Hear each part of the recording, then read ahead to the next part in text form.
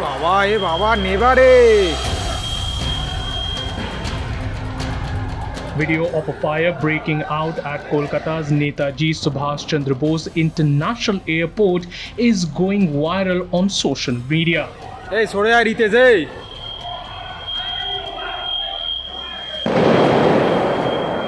Two fire tenders were rushed to the spot to bring the blaze under control. According to reports, the fire broke out at the check-in counter in the departure section and section 3 was closed for departure.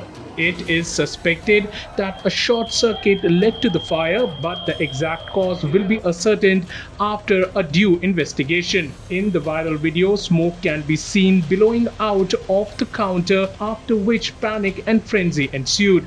Seeing the smoke, passengers started running in fear. According to reports, a conveyor belt at the departure section caught fire. The incident happened at around 9:20 p.m. and 2 fire engines were rushed to the spot. The fire was dozed off in 30 minutes. As a precautionary measure, all takeoffs and landing operations have been temporarily suspended until further notice.